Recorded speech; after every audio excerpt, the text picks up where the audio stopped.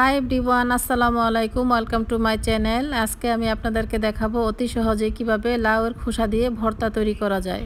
লাউয়ের খোসার ভর্তা তৈরি করতে আমার এখানে লাগছে পরিমাণ মতো লবণ, সরিষার তেল, আর নিয়েছি এখানে আমি লাউয়ের খোসা। লাউয়ের খোসাটা এরকম আমি ভালোভাবে ধুয়ে পরিষ্কার করে নিয়েছি, আর এরকম ছোট ছোট টুকরা করে কেটে তারপরে নিব। আর এখানে আমার লাগছে কাঁচামরিচ, রসুন আর পেঁয়াজ। কাঁচামরিচ, রসুন, পেঁয়াজ দিয়ে তারপর আমি এটাকে টেলে নেব ভালোভাবে।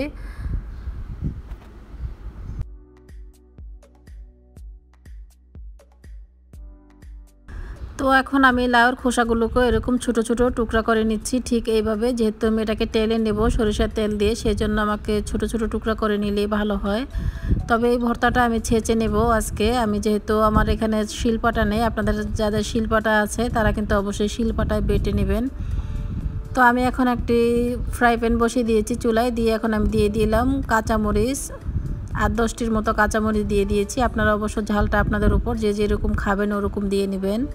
তো মরিচটাকে আমি 1 মিনিটের মতো টেলে নিয়েছি, নিয়ে এখন আমি একটা প্লেটে তুলে নেব। আর ওই ফাঁকে আমি আমার রসুন আর পেঁয়াজটাকে এখন হালকা একটু টেলে নিচ্ছি।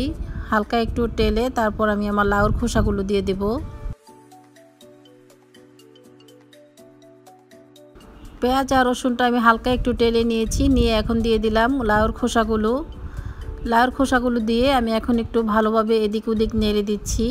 নেড়ে আমি এটাকে 1 মিনিটের মতো ঢেকে রাখবো।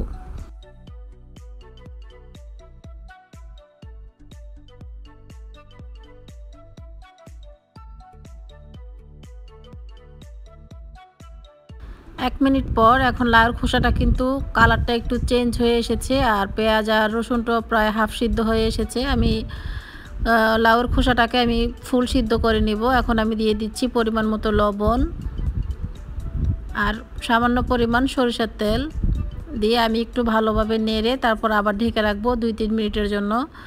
যতক্ষণ না আমার লাউর খোসাটা সিদ্ধ হচ্ছে ততক্ষণ আমি আস্তে আস্তে করে ভালোভাবে টেলে নেব।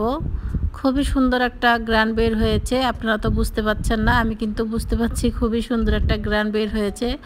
অবশ্যই এই ভর্তাটা আপনারা তৈরি করে খেয়ে দেখবেন, খুবই টেস্ট এই ভর্তাটা। তো আমি লাস্টের দিকে দিয়ে দিলাম আমার সেই টালা মরিচগুলো দিয়ে এখন আমি আরেকটু ভালোভাবে নেড়ে চেড়ে নিচ্ছি। 1-2 মিনিট পর পর আমি নেড়ে দেব আর ঢেকে রাখবো যতক্ষণ না সিদ্ধ হচ্ছে। তো এখন আমার লাউর খোসাটা ফুল সিদ্ধ হয়ে গিয়েছে, এই তো দেখতেই পাচ্ছেন এরকম হয়েছে। এখন আমি একটা বুলের মধ্যে তুলে নিচ্ছি, নিয়ে তারপর আমি আমার লাউর খোসাটাকে ছেঁচে নেব। যেহেতু আমার এখানে শিলপাটা নেই তাই আমি একটু ছেঁচে নেব। আপনাদের যাদের শিলপাটা আছে তারা অবশ্য পাটায় বেটে নেবেন, বা অনেকে ধনিয়া পাতাও দিতে পারেন। আমার কাছে ধনিয়া পাতা ছিল না তাই আমি দেইনি। তো এখন আমি ঠিক এইভাবে ছেঁচে নেব, ছেঁচে তারপর পরিবেশন করে নেব। আমার ভর্তাটা ছেঁচা হয়ে গিয়েছে, এখন আমি একটা প্লেটে তুলে নিচ্ছি।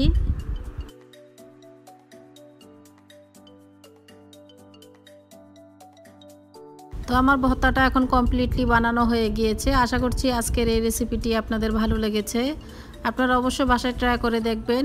এই রেসিপিটি কেমন হয়েছে আমাকে কমেন্ট করে জানাবেন। এতক্ষণ সাথে থাকার জন্য অসংখ্য ধন্যবাদ। সবাই ভালো থাকবেন। আল্লাহ হাফেজ।